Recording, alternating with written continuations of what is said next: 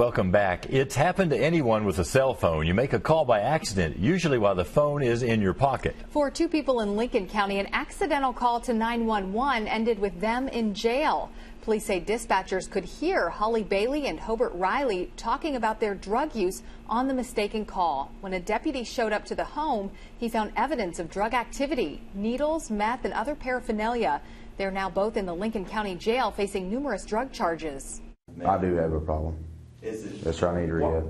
Yeah, I've interviewed some people about meth before. I mean, it's very addictive. It is very addictive. Do you have a message for other people because of the situation you're in and things like this? Don't ever use meth.